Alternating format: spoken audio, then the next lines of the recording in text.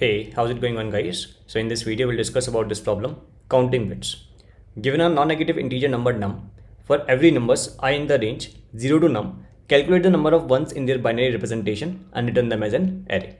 So let us consider some examples first.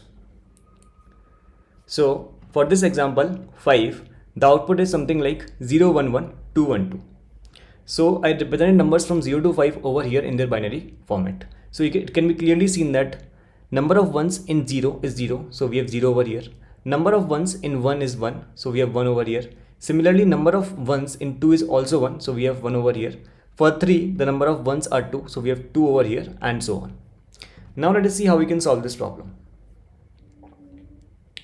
So this is a number n, this is a general number n, okay?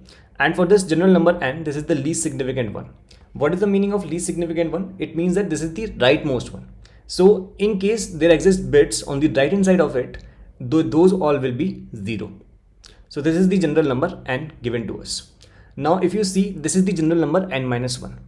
Now if you see carefully, what happens is, on the left of the least significant one, that is this part remains same for n minus 1.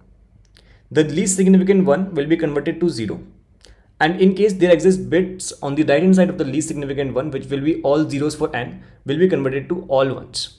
Now you might think that why this holds. So this is a very general thing. This will hold for any two consecutive numbers. So you can take any two consecutive numbers like 15, 16 or 100, 101 or any two numbers. This thing will hold. So I can show you this thing with the help of an example. So this is the number 52 and this is the number 51. So if you see carefully, this is the least significant one for 52. That is the rightmost one. So what I just said is the left hand part of the least significant one will remain same. That is this 110 will remain same for 51 as well. The least significant one will be converted to 0. And on the right hand side, all zeros will be converted to all ones. Okay. Now, if I take the bitwise end of these two numbers, n and n minus 1. So what will happen is, see, on the left hand side of the least significant one, this part is same for n and n minus 1. So this part will remain same for this n and n minus 1 as well. This is 1 over here and this is 0 over here. So this will be 0. And on the right hand side, there will be all zeros over here. There will be all ones over here. So this will be all zeros. Correct. So this is n and n minus 1. Now if you see carefully, let us compare these two numbers. This number n and this number n and n minus 1. So if you see carefully, these two numbers will only differ in this bit. This is 1 over here and this is 0 over here. Everything else will be same. So actually this is a common technique to remove the rightmost bit or the least significant bit or the least significant one. So using this, what you just did is, from the n you have removed the least significant one.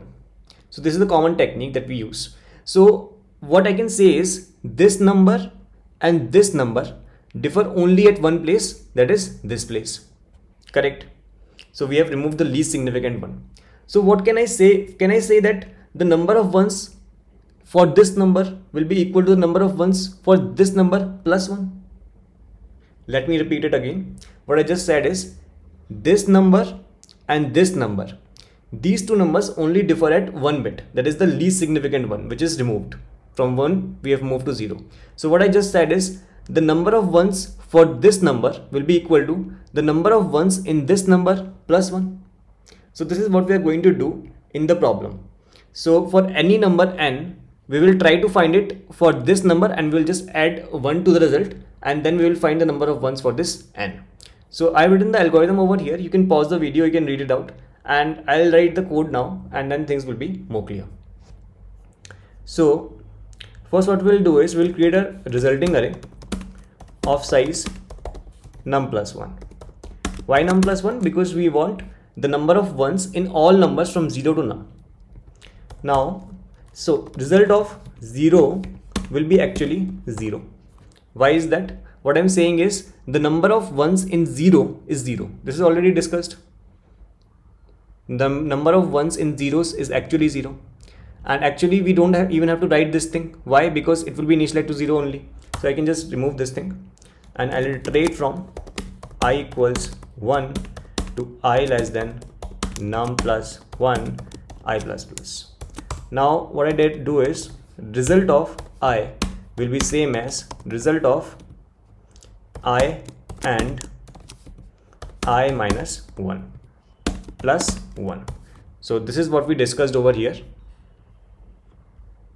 The number of ones for this number will be same as number of ones for this number plus 1. So this is what we are doing over here. And after this is done, you can simply return the result. So I guess that's it. Let me submit the solution.